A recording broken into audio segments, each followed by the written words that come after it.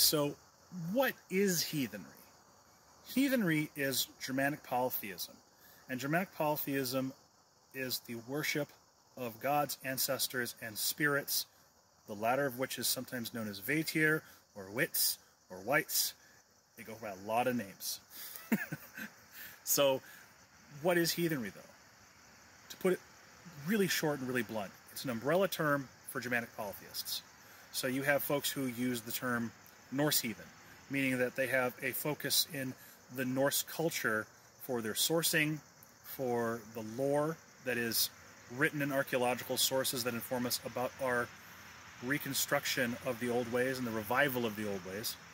And then you have folks who take things from an Anglo-Saxon heathen perspective, who work with Anglo-Saxon resources from writing, archaeology.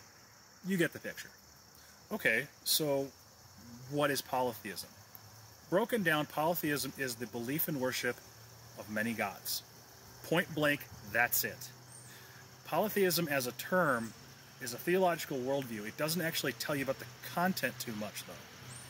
Because there's a big difference between Kemetic polytheists, heathen polytheists, and Hellenic polytheists. We each have our different understanding of the gods. We each have our different culture backgrounds. So, depending on where your polytheism comes out of, depends on the perspective you take, and it influences an entire range of choices. Now, you've got folks like myself who worship a lot of different gods from a lot of different cultures. And some folks bring that all together into one practice, and some don't. For myself, I worship each of the gods from the different culture backgrounds as close as I can to how they would have been worshipped. But I don't really know many languages that well, so most of my prayers are in English. And there are some folks who have gone the extra mile and they're learning the ancient language so they can make offerings, writings, inscriptions, so on and so forth in the original culture's language, or as near as we can get to it. So there's a lot of different approaches to being a polytheist.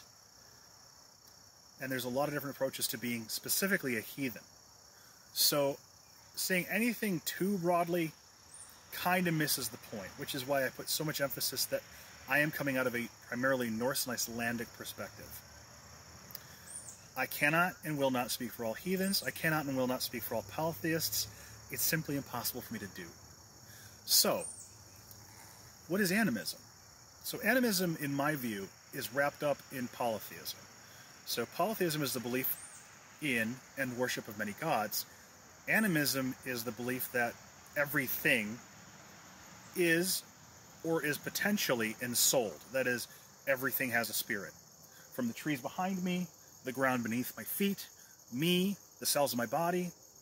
This animism, as I understand it, extends to everything in the world and beyond it. So that the planet is seen as ensouled as much as I am. So, what do we do in heathenry? Well, we develop and maintain relationships with our gods, ancestors, and I'm going to use the Norse Icelandic term Vaetier, that is spirits.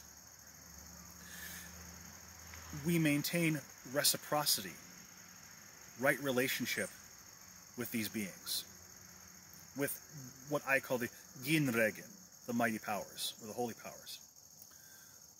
So, how do we do that? Well, we are standing in what is called a Ve. V with an E with an accent above it. So a Ve is a sacred place. There's other words for it in other heathen denominations or culture groups. I'm not really going to go into that right now. Long story short, this is a sacred place, and I do my worshiping here, and I also do it in the home. A really, really big point of similarity in most heathen and polytheist cultures in general is the understanding that there is hearth cultus. Hearth cultus is worship in the home. So that is everything from making offerings and prayers, from doing spirit work such as divination. Everything is done in the home, so that the very center of religious and spiritual life is lived in the home. So within heathenry, there's a lot of different ways to do this. You might do it at an altar, You might do it outside in front of a pile of stones. In the Icelandic term, it's called horgur, and the generic term for a sacred place is usually vey. So a vey can be anything from the altar in your house, even the horgur, to the grove that I'm standing in. And the Landvatir were very kind enough to let me record here, so thank you again. So how do we go about doing this thing we call heathenry? Well, the first steps are figuring out what culture group you're going to research. A lot of folks start off with Norse and Icelandic because they're the culture group we have the most material on. Other folks will intentionally go for one that's a little more niche and requires a little more digging and sometimes a bit more what's called in heathenry and other polytheisms UPG, or unverified personal gnosis. We're going to dig into that a little deeper on another video, but what unverified personal gnosis is personal experiences, hierophany, that is divine experience with gods, ancestors, or spirits that informs your practice, but may not be reflected in lore or archaeology. If it's shared between multiple people, that's called shared personal gnosis. That is, if Jim has the experience that Freya likes strawberries, and Sarenth has the experience that Freya likes strawberries, and Johnny has the experience that Freya likes strawberries, and we all get together and say, hey, I think Freya likes strawberries. That's a shared personal gnosis. I prefer to use just the term gnosis instead of unverified personal gnosis. It seems a bit redundant to me because all gnosis is unverified until it's shared and vetted. But it's the nomenclature in heathen communities, so we're going to work with what we got. So from here, where do we go? Well, that's a great question. If you know who you're going to worship, and you know through what culture lens you're going to worship, it gives you a pretty good indicator of how you're going to do it, to a point. So why? Why would you worship? This kind of gets into why you need to research the cosmology you're involved in.